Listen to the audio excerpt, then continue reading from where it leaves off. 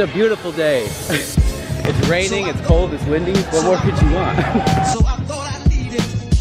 I just need to grab the ball and dunk. So I thought I needed. Thought I needed. So I thought I needed.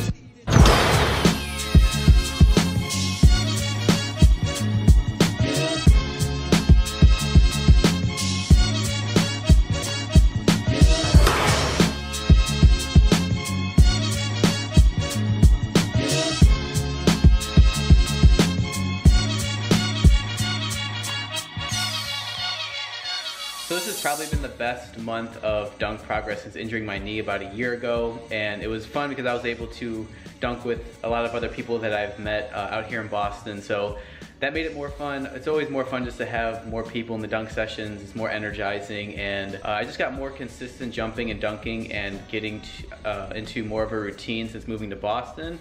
I'm basically working out like 3 times a week and then working in like 2 recovery days and then jumping no more than 3 times a week. So just thinking through the routine a little bit more and taking the time to allow my body to be fully recovered before I actually jump or dunk has seemed to help a lot. So thank you guys for watching this video, and for you guys that are watching this video, I want to give you access to my vert program phase 2 for free. So if you put your email in the comments or send me a direct message on Instagram, I'll send you my vert program phase 2. And this phase is a little bit more, I made it more customizable, so the workouts aren't necessarily the same week by week. You can kind of mix up the exercises that I put in or that I included in the phase, so you can kind of switch it up and make it your own.